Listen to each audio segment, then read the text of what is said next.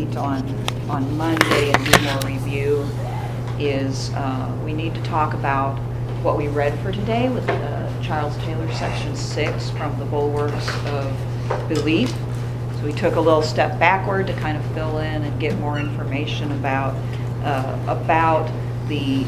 his theory of disenchantment, of increased secularization, and what was going on, especially in the medieval times prior to the Reformation, which began the process that ended up in secularization.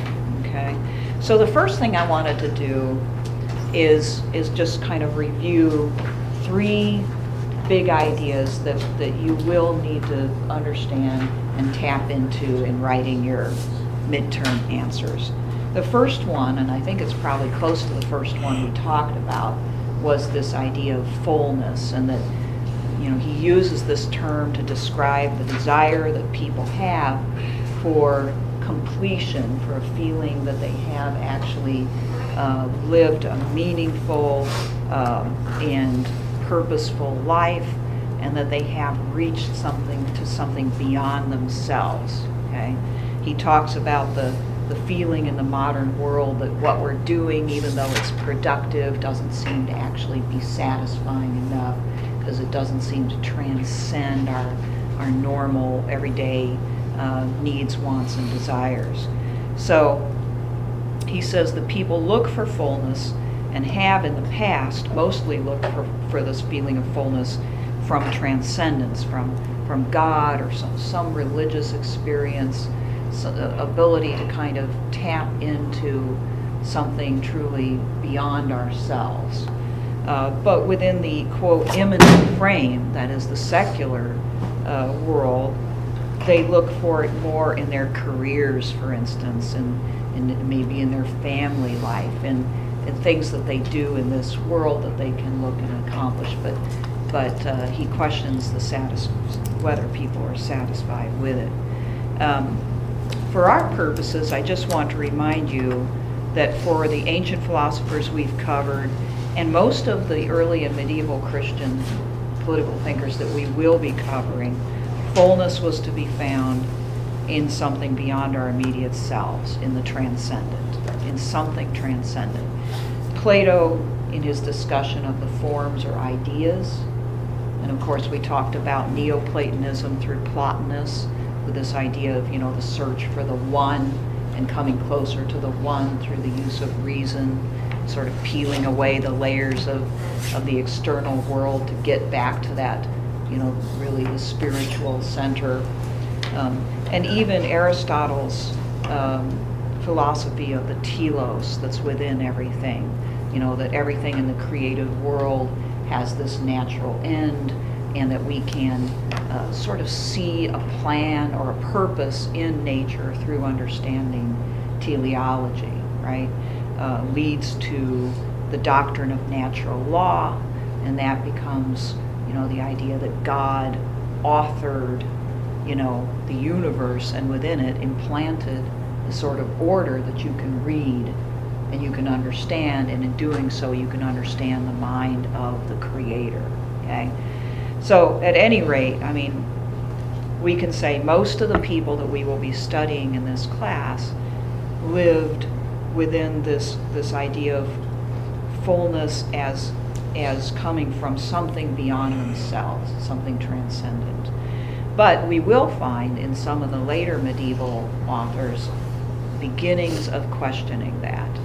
And that is partly what Charles Taylor is discussing in this section, that even within pre-Reformation Christianity, you begin to see tension and a sort of pulling towards, this worldly practices and actions, and we'll see how that works. But another important terms to remember right now is when Taylor discusses enchantment and versus disenchantment. Okay, remember that in the pre-modern experience of enchantment, he actually uses the term magic, and I like that because it, you know, for the modern mind, it's kind of hard to imagine what he's talking about otherwise. But he says there's a pre-modern experience of both good and evil magic in the experience of most people. Good magic is the magic of the church, and you know, the things that the church does to protect people from evil. Okay, such magic might be, you know, the transubstantiation of the host in the Eucharist, the idea that the priest is able, through the words of institution, to change the Eucharist from plain bread to the body of Christ. Or it might mean, you know, the blessing of holy water, which then by using it blesses the people. Okay, it might mean the use of veneration of certain things, of relics that bring a sense of holiness. It might mean, you know, monks living in a monastery doing nothing but praying for people, right, and fulfilling that function of warding away evil for the people. But at any rate, there was all sorts of this going on, and there was a fear of evil magic, evil forces, which you then had to, you know, find a way to propitiate, to you know, ward off or to get out somehow through this good magic. Okay, everybody on board with that? Okay. Probably you've watched TV shows about this period of time, or movies where you've seen some of this. And of course, if any of you are Catholics, you know Catholics still do some of these things. It's just a little less understood, or it's not probably experienced in quite the same way as it would have been back then. The modern experience, by contrast, of disenchantment involves more and more, it's gradual, but more and more of a debunking of this magic, both good and evil, in favor of a more direct understanding and relationship with the divine. So that, you know, the need for, I guess the central point there is the need for people to do things, intermediary, starts to go away or starts to be questioned. Okay, so do we need to have special blessings and rituals?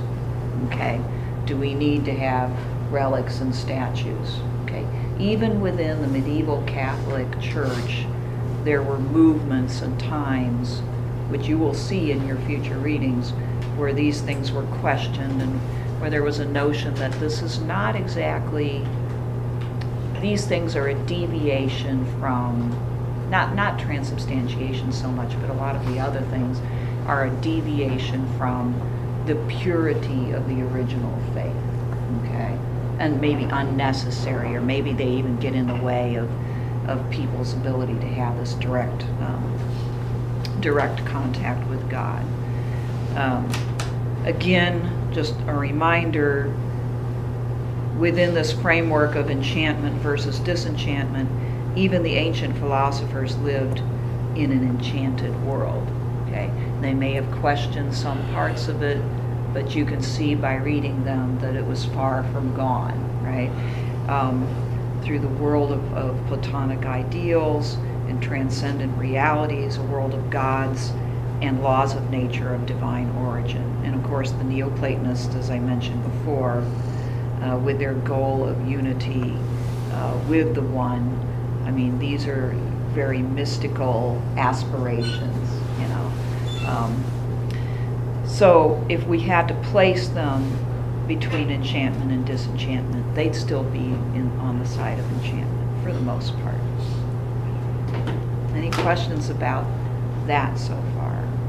Is there a differentiation between disenchantment and the subtraction story, or is that? In Taylor's rendition, yes, there is. He's going to argue that the typical subtraction story, which he's really criticizing, says that what really happened was, you know, science came along, and science just showed us that, you know, these things weren't real, that you couldn't find any, you know, physical evidence for holy water being different than regular water, or I mean, in the classic case, we discovered that, the world revolves around the sun and not the other way around, and this contradicted the older theological notion. And so that's the typical subtraction story. We just learned these new things, and so we began to take away these layers of superstition. But what Taylor's going to argue is that, yes, that had an effect, but way prior to that, the Christian demand, this continuing compulsion for Christian purity itself, which was in existence far beyond, before the Reformation, but culminated in the Reformation. That itself leads to secularization, and that's the novelty of this theory. And it's a sort of tragic theory for those who are concerned about secularization. Is that this compulsion of Christianity to continue to purify itself of any and all superstition and mysticism and intermediary, and to have this direct connection with God, ultimately leads to a questioning of whether you need God at all. Because as you become more pure, and you find that the lay people can become more pure morally, that they can understand how to do it, the less you need, first, these intermediary people like priests and their magic. And then secondly, if you can do it yourself, you may not even need God. Now, he's not going there yet, but that's where he ends up. So yeah, there's a distinction there. You're welcome. I mean, disenchantment is really more of a label. I mean, subtraction story is a cause, and disenchantment versus enchantment is really more of a description of what the reality is, right? Yeah, right. Subtraction story is a theory about how we get disenchantment. Yeah, right. Mm-hmm. And his theory is that it's not a straight subtraction story. It's really quite tragic.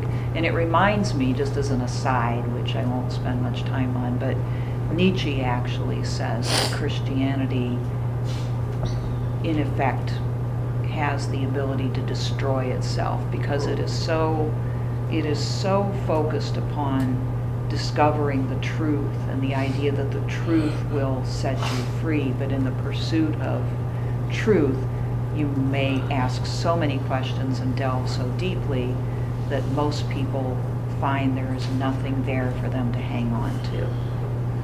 I'm not saying that's right, but I'm just saying that it resonates with what Charles Taylor is saying here, that you've got this compulsion for purity and truth, and you don't know where it's going to lead. They thought it was going to lead towards more piety, more pure piety, right? But for some people, it led off in the direction of secular perfection, Okay, anybody else need or want to say anything else about it?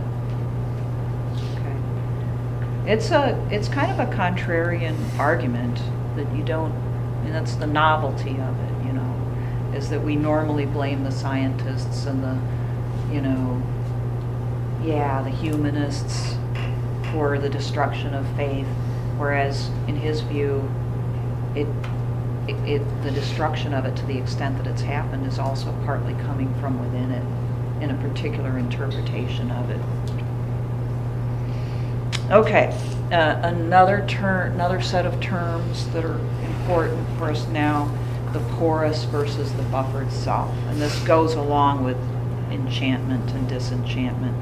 The porous self is this idea that in our enchanted past, human beings were open to and felt subjected to external forces beyond their control, and our goal was to somehow understand and influence and control these forces to the best we could. Okay, and so the need for intermediary rituals and lots of magic. Okay, but still, you can imagine living within this world. You're never going to be terribly self-confident about your position in that world. you're not going to have the opinion that you can control that world absolutely, okay? In the modern age, we get this notion that the self has become interior. The forces once seen as external are seen as arising from within human psychology, okay? So we say to ourselves, and Hobbes did some of this too. He said, you know, a lot of times the phantasms that people believe are real, the ghosts, the voices that they hear, come from physical ailments that they have. You know, maybe something I ate last night, you know, led to this dream or this vision or hallucination or whatever it may be.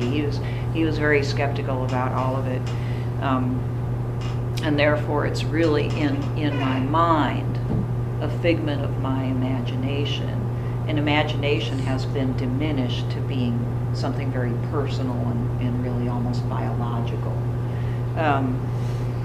And so this also begins to happen even within Christianity itself. Again, you know, the questioning of whether people ought to believe in ghosts and spirits and demons and things like that, or if this is really more just superstition, right?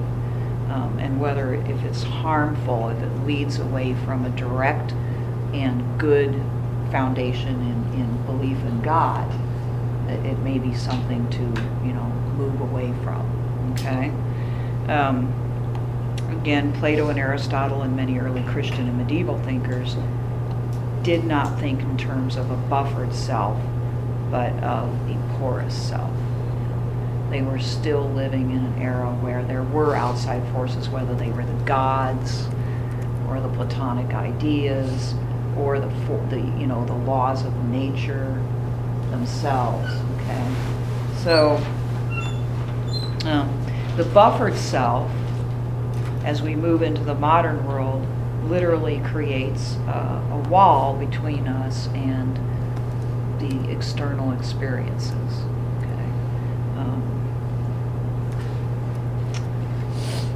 But they're not needed if the one experience you need is direct encounter with God himself.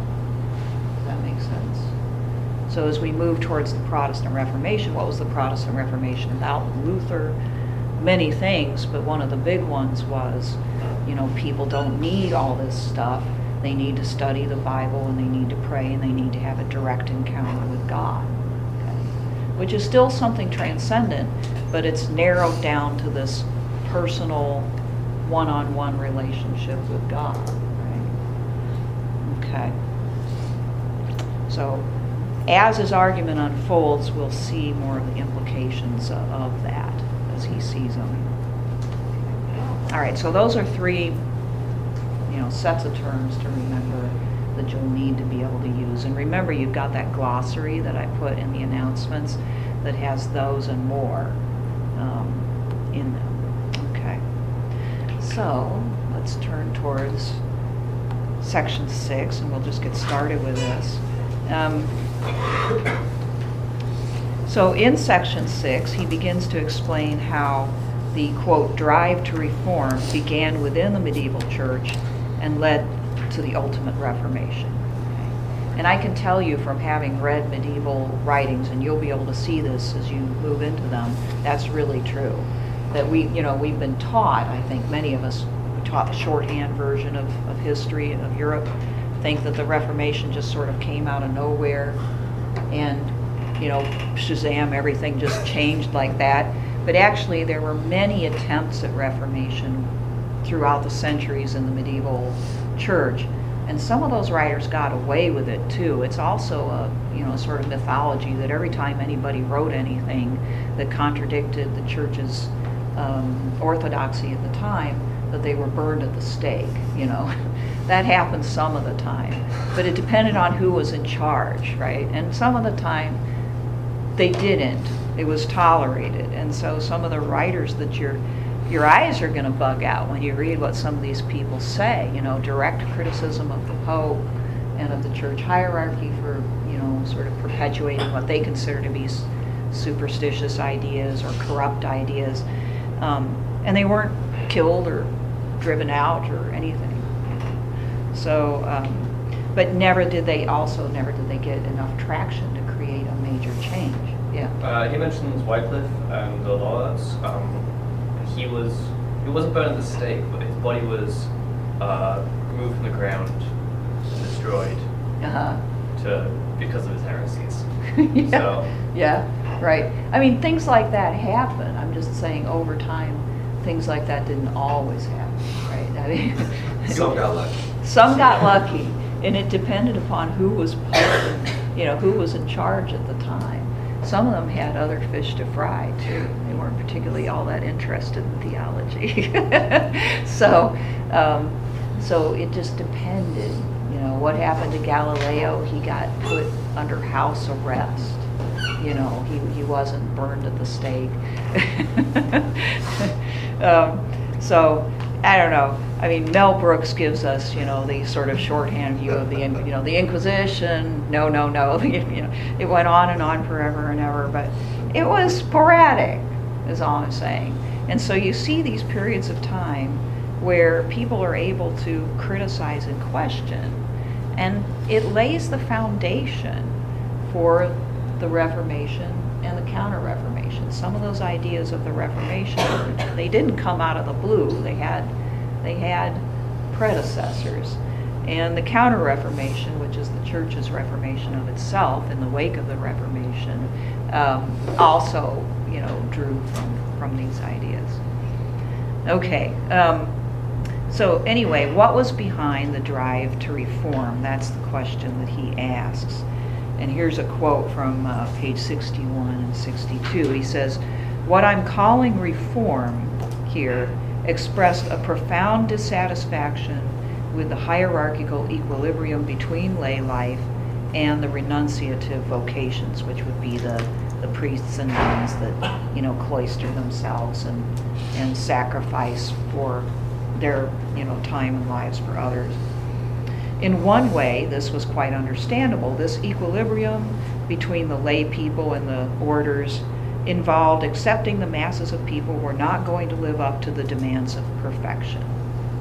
They were going to be carried, in a sense, by the perfect. Okay, remember Charles Taylor talking about how, the people, say in Buddhist communities, they'd support the monks by feeding them, right? In this context, the parishioners would give money, they'd pay tithes to support the monks. Even now, people invite the priests. Priests, generally, unless they want to, never have to eat by themselves. They eat at everybody's homes all the time. I mean, they just get, everybody kind of supports them.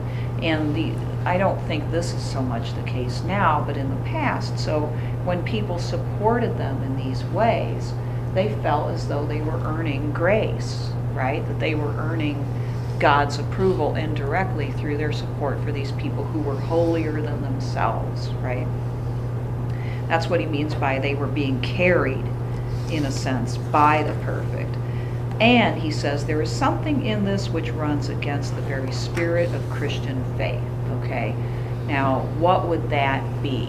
I mean, for some of you, if you're not Christians, maybe you don't know what he's talking about here, or maybe you know enough about Christianity to kind of have an idea.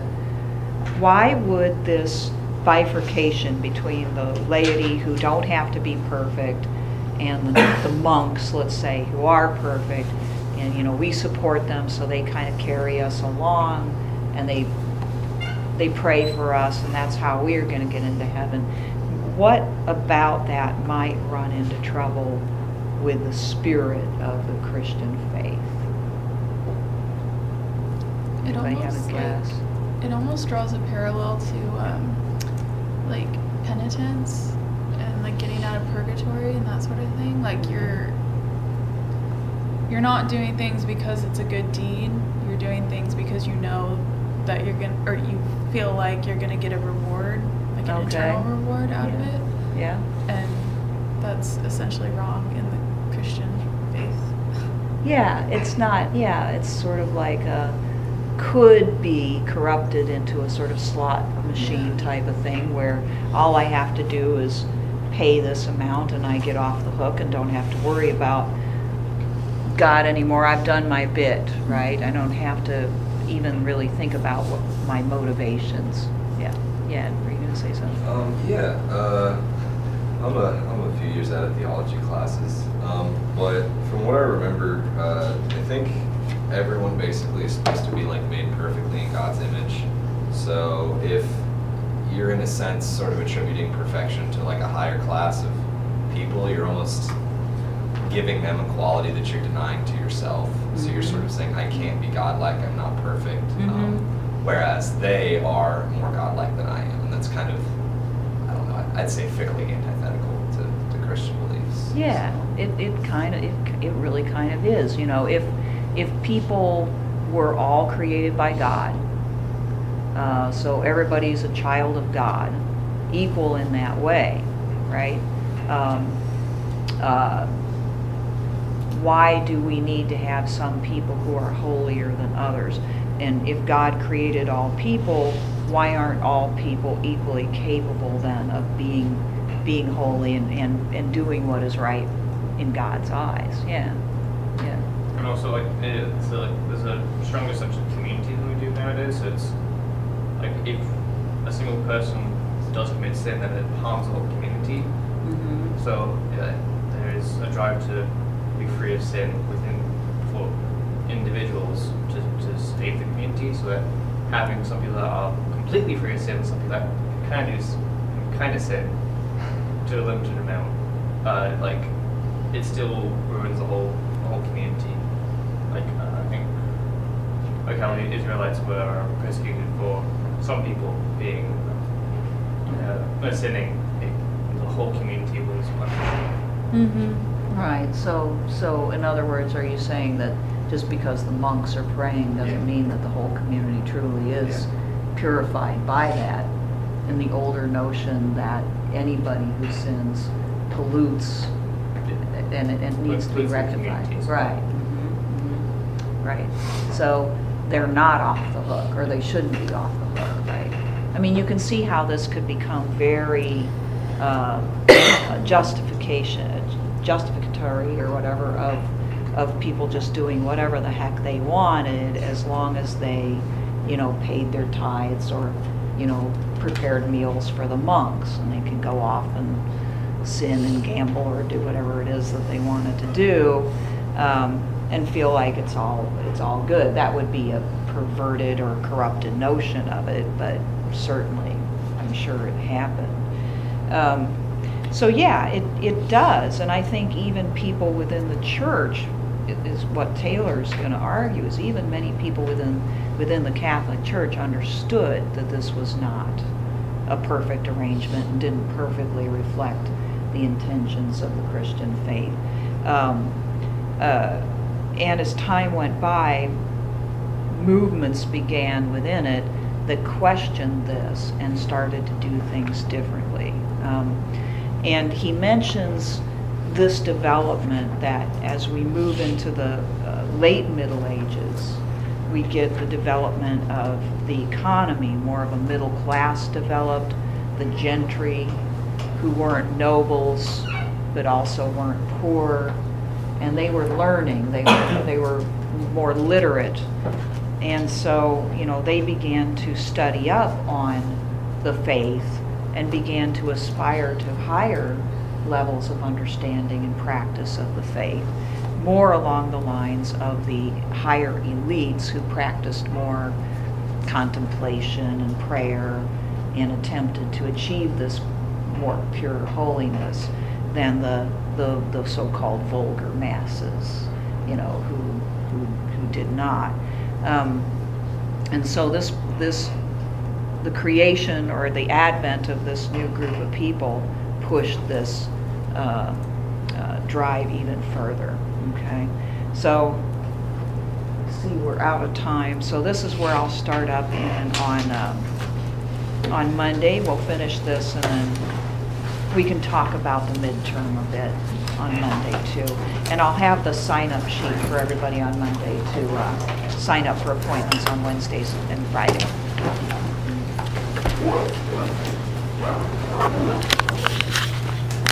And now I'll start recording. So we needed to finish up our discussion of Charles Taylor's, that's section 6, that we just got started on last time. And sorry, I'll have to look back here, but I had made the point that Taylor talks about how as we move through the Middle Ages and we get more people of this new gentry class or bourgeois class, we have more people who are literate, who are making money, who want to be more independent. And this is a factor in the development of new spirituality. It's a factor in the eventual Protestant Reformation too, because there's the more people who are literate, who feel like they're sort of self-empowered, the more likely they are to ask why they aren't more personally involved in their salvation. See, so it's a big factor all around. And I like this spot on page 63 where Taylor talks about the types of actions that the lay people had done, the sort of actions as opposed to sort of the internal, more private piety. He says they included things like fasting and also abstaining from work at the appropriate times related to Sundays and feast days, as well as seasons like Lent and Advent. And they included attending Mass on Sunday, penance and communion at least once a year at Easter time. These were prescribed actions. That means they were required of every lay person. But there was as well a rich gamut of devotional acts which people threw themselves into. Liturgical acts like creeping to the cross on Good Friday, blessing candles on Candlemas. And if you've never seen creeping to the cross, look up via, what is it called? I'll think of it and send it to you later. There's a place in Portugal where people literally either walk or in some cases crawl on their way.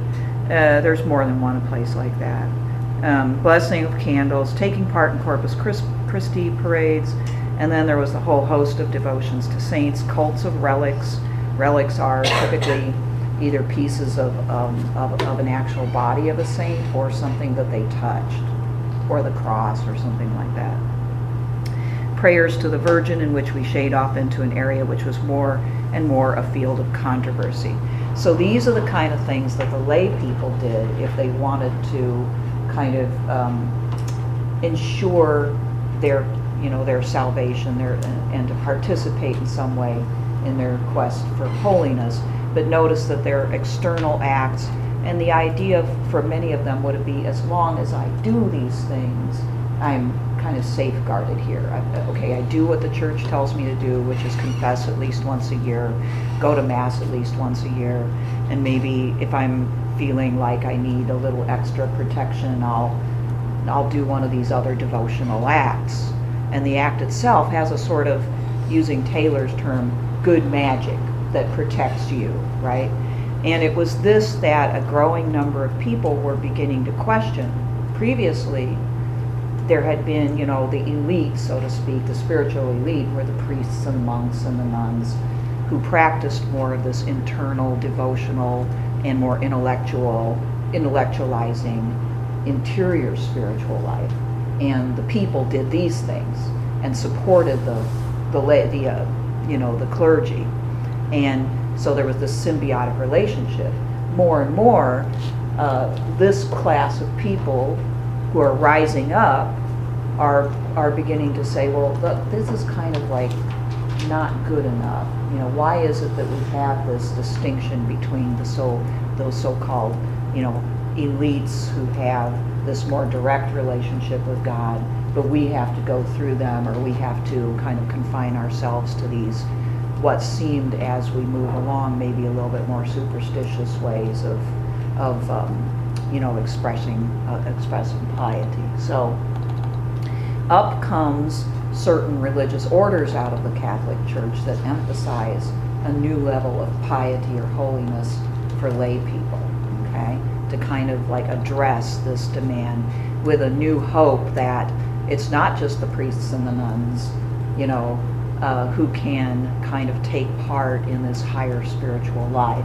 And so that's what we mean by, or he uses the term, a rage for order, a order within religious societies like the Dominicans and the Franciscans, but also order amongst the masses of people to give them more spiritual discipline so they actually were able to become closer to the ideal, if that makes sense, okay? So the Dominicans and the Franciscans he mentions as religious orders who didn't stay cloistered inside of their their monasteries and nunneries, but went, monasteries, but went out and traveled. Mendicant is a term that he uses. Mendicant just means traveling, okay? Instead of staying and cloistering and praying and saying, well, we're doing our job to save the people in this way, they go out and they start preaching to the people and trying to teach them a higher level of holiness. And they also emphasize like good works, charity, helping people, and they emphasize poverty. So most of them, mendicant also kind of infers, they lived off of the, more or less the charity of the people, right? So they'd stay in their homes and they'd eat their food, and they took vows of poverty. So they went against a lot of the church hierarchy in this regard, or should maybe not went against is too strong, but did something different in that they weren't about, building big churches and artwork and things like that.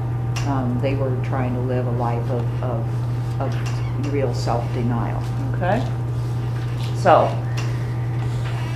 one of the outcomes of this, the vow of poverty, the emphasis upon, going out and living with the people and dealing with them and the higher spirituality, is a downgrading of the physical world, right? Of course, the churches, the statues, the paintings, if you're out traveling around, those mean less, the people mean more, okay? But also, kind of building on that, a downgrading of things of the body generally. So, for instance, a new emphasis on, condemning things like gluttony or, sexual promiscuity, okay? Or too much of a vanity, too much of an attention to how you look and so on and so forth. And all of this is good. Now, it was considered good and because it was more pure, kind of getting back to the original message of the religion, okay? Taylor uses the term memento mori, which I just wanted to bring in here because it's kind of cool. Some of you may have already heard of this. Maybe, I don't know, some of you may have had Dr. Donnelly for DAS 300. That was, okay, so do you remember him bringing in pictures of these, the memento mori pictures, skeletons, and or was that, I think maybe he changed it up by the time you were taking him. Well, but he used to have this whole gallery of these things because during the Middle Ages, starting at about the 14th century, you get more and more of an emphasis on the fact that people are going to die, and the things of this world are just not important. You need to remember this. So it means remember that you're going to die, right? There's a great Mel Brooks movie, History of the World Part 2, where I think it's I forget, Justinian, the emperor. Anyway, as he's walking in and he's won his latest battle, somebody is there saying, "Remember thou art mortal, remember thou art mortal," because of course a Roman emperor was kind of inclined to thinking he was a god, so you had to remind him of this. So these pictures became a way, and I'll show you a couple of them in a minute, but they became a way of contemplating your mortality. Let's see, top of page 69, just a little bit on the sexual side of things. He says, whatever the motor, the new spirituality had an individuating side. This was perhaps also reflected in an increasing emphasis on sexual purity, which begins to gain on sins of anger, violence, and dislocation of fraternal bonds. In other words, sexual purity became more important than some of these other things, right? And can you see how this would be individuating? Okay? In other words, it's about me and my individual sexual purity, okay? Am I a virgin if I'm not married, you know? I mean, people went to great lengths to, you know, if there was any hint of lack of virginity in women, right? It became a cause of, you know, maybe this person could never get married, so people became very fastidious about, you know, proving their virginity. Okay, so the emphasis there on individuating, you know, what are you doing? What are you doing to remain pure? How are you disciplining your life? You see the change? Previously, it's how are you supporting the church and the monks who pray for you because you're a sinful person who's probably not going to change very much. So you have to do all these things to kind of hope that you'll be able to survive the judgment, right? But now it's more, you know, you are a sinful person, but there's many things that you really can do. You need to change your life. You need to become better. So there's more of a focus on that, okay? Here's one picture I found on the internet that's kind of typical of the artwork of this period. You know, remember you're going to die, and you're going to hopefully be risen if you have passed muster, right? If you've been saved. And so some of them don't, I mean, this is a more hopeful one. I thought I'd feature that because some of them can get quite gruesome. You know, they're skeletons being tormented by demons in hell or in purgatory. This one seems to be, you know, more about resurrection. But it certainly reminds you that your body's going to decay. You're going to be in a coffin someday, and it's going to wake you up. So here's another one from the 16th century. These were very popular to have a you know, person who wanted their portrait done holding a skull or having a skull sitting next to them, and their own personal way of contemplating their own demise, right? Remember Hamlet, to be or not to be, you know, how it's often like he's actually holding a skull, kind of comes from the same tradition. So, and here's a contemporary one. As far as I can tell, this is not actually old, but I kind of like it because it does the same thing. It's maybe probably contemporary Gothic, but it's a skull, and within it, you know, is this beautiful woman. So you get to contemplate the beauty of the flesh, but the flesh is very fleeting, right? We're all going to end up goo and then dust. Well, sorry, that's what I know, it's terrible, it's the truth, right? So you know, not so much, the message was not so much emphasis on beauty and frivolity. Let's get serious here. Let's think about the eternity to come and not the momentary things of life, okay? So, in addition, there was then a shift towards being less, I'm using the term superstitious, but I hate it, but I think that maybe at least it gets the point across. Less, you know, fear of things like spirits and ghosts that come out at night in the graveyard and whatnot, and more direct facing your own death and realizing that your relationship with God is the only thing that will save you, you know, when you die, okay? So more and more people were discouraged from, you know, these rituals and celebrations and festivities that they'd had surrounding death. You know, like the one we talked about last time that turned into Halloween, right? But more just on the quiet realization that you need to get yourself straightened out, right? So this meant more personal, private devotion, which means more emphasis on the individual again. These things can take place in the privacy of your own home or in some confessional space or something like that, and do not have to be done in a corporate way or in a public way, okay? Also, contributing that, remember Catholics believe in purgatory, right? And for those of you who aren't familiar with that, do you want an explanation? Don't need an explanation, okay.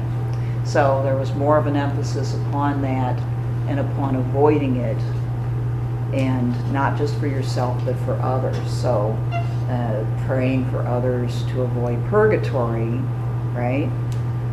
Which sounds okay, but had a little problem, right? Probably most of you have heard about this problem, right? The sale of indulgences. Okay. Yeah. Okay, but a brief explanation here is probably in order. So during this, you know, I guess probably starting in around the 14th century, but definitely going into the 15th century, you get increasing numbers of priests, mainly local priests, they always needed money, okay, who decided that one way to raise money would be to ask for donations and kind of associate those donations with the granting of indulgences. Okay? It wasn't a universal practice, and in fact the hierarchy of the church didn't, you know, lay down the law that now you guys sell indulgences. Neither did they lay down any law prohibiting it. Okay? So what occurred was, you know, again, kind of taking advantage of the lay people who thought more in a sort of slot machine kind of way about religion, that if they went to a church and gave a certain donation and then received an indulgence, they were all good, okay? An indulgence is a certain amount of time off in purgatory, okay? Now, this doesn't totally make sense because time and days aren't really a factor in a place like purgatory necessarily, okay? Outside of this world, probably time is irrelevant. But anyway, that's philosophic and whatnot. But, you know, so people believed that they could get plenary indulgences, which would let them off the hook for purgatory entirely, or they could get partial indulgences, in which case they could shorten their time in purgatory or the time of a loved one, okay? If the priest granted the indulgence, all right? So far, so good. So, yeah. Keep going. Okay. So, can you understand where the problems could lie here? Okay. What could be? There's actually two problems that I could think of. What's probably the most obvious problem with this? Only the rich can avoid purgatory. Well, there's one I hadn't even thought of, but yeah, you're right. That's good. You know, the more money you have, the more time off you get. You can just keep buying those plenary. If everyone has sin, then everyone will have to go to purgatory, and only the rich can buy out of purgatory. Yeah, So, right. And everybody had sinned, of course, right? No human being doesn't in this theology. There's no way you've got original sin. So that definitely favors the rich. Okay. What else? I mean, you get a get out of jail free card, kind of. You can kind of literally do whatever you want and act as immorally as you choose, as long as you have the wealth to pay off that morality. So it's sort of almost, I guess, incentivizes bad behavior. It encourages it in a way, right? Because you can always say, well, eventually I'll just get myself an indulgence, so, or I just had an indulgence, Bigger so now. indulgence. Yeah. Okay. Yeah. I mean, it kind of fundamentally goes against what they teach on whenever they hold mass. In one way, you have to like try to be better, and like try not to sin. But this way, you can like kind of buy your way out of it. So I mean, it fundamentally goes against what they teach, which is kind of ironic. Yeah, and especially the mendicant orders would have, I mean, they were teaching something quite different. And so there was this clash of, you know, going on between those orders that were focused upon purity and spiritual development and those that had become sort of more careerist in their orientation and probably have to say more cynical about the situation. Anybody else want to add anything about this? Okay, well, I mean, there's lots of problems, but we've mentioned the corruption, basically, of selling in this way. And also, though, there's this idea that was objectionable certainly to a growing number of people and ended up being a big objection in the Protestant Reformation, which is that a person, a human being, namely a priest, can have the power to change the will of God, okay? That a priest, you know, I mean, that if indulgences were to be done right, they should have been done in the name of God and with the understanding of God's forgiveness, based upon repentance and not based upon one's willingness to give a donation, right? And so the donation kind of turns us towards this notion that it's really the priest and not God who's giving us the forgiveness, right? And so this is a real problematic thing, right?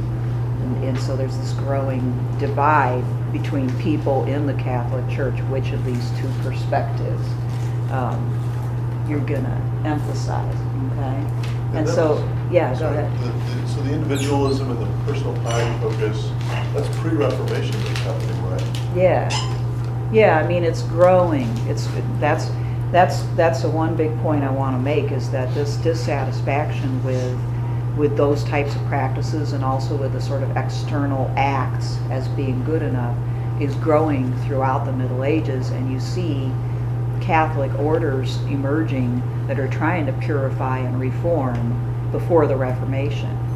And in fact, it's sort of like a continuity in a way. The Reformation doesn't just come out of the blue, it's kind of the culmination of dissatisfaction. And, you know, Martin Luther's attempt really was reform, right?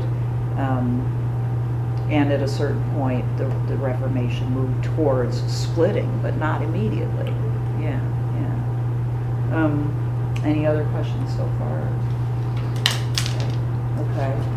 So the gap continues to grow between the educated minorities, which are growing, as I said, you know, there's more and more of them, but still the minority, and the masses, who are still more in the old school way of thinking, okay?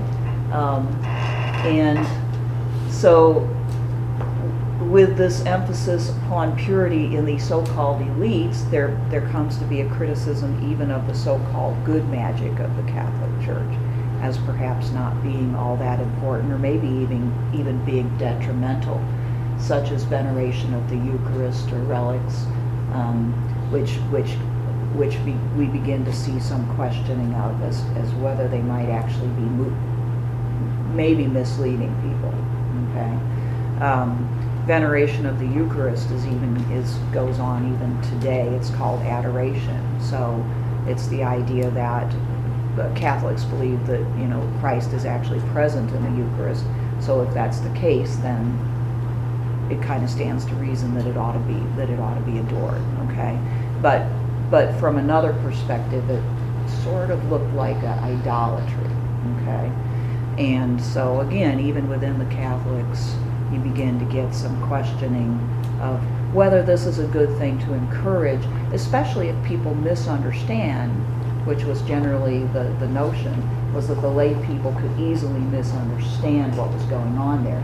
So even if you could do it right, many people were not doing it right. I think Taylor mentions at some point, you know, ideas such as, what was it, using the Eucharist as a love charm. Okay, you see how things could quickly go south into territory that is blasphemous and misleading, because the lay people don't understand well enough what it is that they're actually encountering. Okay, so more and more, Taylor says there's a reversal of the field of fear. Okay, from fear of black magic and the need for good magic to a more pure and rational fear of God in and of itself. Okay? This is a more direct fear. It's still fear, but basically through this movement to purification, they're saying, you know, what you really need to fear is not, you know, whether you know, do this or that properly, right? Or go venerate the Eucharist or not, or go, you know, try to make sure that your house is free of evil spirits, but rather you need to deal with God, because it's God who's going to decide whether you have eternal life or not, right? And as I say, this was all before the Protestant Reformation, what he calls proto-reformations, okay, which are ramping up during this time, okay? And we'll be seeing plenty of hints of those proto-reformations within the second half of this course as we see these various authors questioning these aspects and moving in that direction. And you may be asking yourself from time to time, why talk about all this? It's a political thought class. Well, ultimately the reason is because with the Protestant Reformation, you get not only changes in Christianity, but you get changes in politics as well. This individuation that he's talking about, right? Individual responsibility, the focus on no intermediary between God and man. These ideas have legs, and they get expressed in, you know, individual rights eventually, in the idea of democracy, you know, the elimination of feudal hierarchy, the elimination of special higher authority in politics. So there's a direct connection between the evolving of Christianity and the evolving political ideas. One really produces the other to a great extent. So when you read people from the Middle Ages starting to question the authority of some aspect of the Catholic Church, it's a political thought as well as a religious or theological thought, you know, questioning hierarchy generally, right? Questioning authority generally, and it has lots of ramifications that we're still very much living with now. And in fact, one could argue, and I think he does, that what eventually happens is Christianity in the West becomes secularized through liberal democracy. Many of the principles of Christianity that come to be understood, such as, you know, everybody's equal before God, becomes equality in the political realm. All right? So if you ask yourself, for instance, why it is that we're having such an argument over whether we should allow illegal immigrants to stay in the country, or, you know, how tolerant we should be towards immigrants, believe me, this is a question that is, you know, that comes out of this particular tradition, right, of secularized Christianity. Most times and places not influenced by this, that question wouldn't even be asked. That doesn't make any sense to you now. Hopefully it will later on. But, you know, the Western liberal democracies hold themselves to an extremely high moral demand, okay? Without necessarily any reference to religion, but reflecting the development of these notions that come out of that past, okay? Anyway. Yeah. Could you unpack in just a second your statement that the question of the church and the authority of the church was a political statement? Mm-hmm. What do you mean by that? Like, how does that, assuming that, you know, I mean, we're talking about like monarchical kind of systems, right? Right. How did that link up? How did that become a political thought? Well, in a real practical way, it became a political thought because, you know, originally the church had to more or less give its blessing to the monarchs. So when that comes to be questioned, the monarchs and the hierarchy in the secular world start to ask themselves, do I need this relationship with the church? Do I need to have the Pope's blessing? Well, no. And then, well, where do I get my support from? The people, who are also questioning the church, right? So that's the concrete, you know, direct one. So I mean, and of course the greatest example of that is Henry VIII, but there are many others where the monarchs of Europe start to say, do I need the church? Well, the church is opposing what I want to do, so I think we'll just go with the Protestant way. So it's that kind of thing. But in more general, when the human mind moves from sort of the mentality that there is authority and that to be a good person is to submit to that authority, to no, maybe there's not that great authority. It just generally lends to questioning other authorities. You've just questioned the greatest authority, right? The church, the Pope, okay? If you can do that, that is earthly authority, obviously, then why not question any other authority? Okay? So the next in line would be the king, the nobles. Beyond that, it might be the father. It might be the parental authority. Questioning of authority is like it's the hallmark of Western civilization, right? It's rebellion, total liberty. That's what defines Western civilization. And it starts there, right? For better or worse, right? I mean, you can see both the downside and the upside of this. But this is the story that he's trying to tell, and that's why it's not just about religion, it's about politics. Okay, does that help so far? I mean, we'll be covering some of these things in more detail in the next part where we'll see specific examples. Okay. And then, so finally we get to, I want to check my time, yeah. So just one statement about the Reformation at this point, because this takes us way, way ahead of where we're actually going to be, but where Charles Taylor gets. Speaking of Luther, he says Martin Luther, operated another reversal of the field of fear, analogous to that involved in denying church magic. The sale of indulgences was driven by a fear of punishment, but Luther's message was that we are all sinners and deserve punishment. Salvation involves facing and accepting this fully. Only in facing our full sinfulness can we throw ourselves on the mercy of God, by which alone we are justified. So really it's just another restatement in stronger terms about the need to get rid of the intermediary and deal directly with God. And so, and Luther's big slogan was justification by faith alone and not by acts, remember, right? Which in the Counter-Reformation, then the church basically accepted this, sort of half-heartedly in a way, but it accepted it. But he was particularly railing against indulgences, but not only indulgences, but a lot of practices where Christians had sort of decided that what they were doing was good enough if they kind of followed what the minimal requirements. Okay. All right. Any questions about any of that then? All right.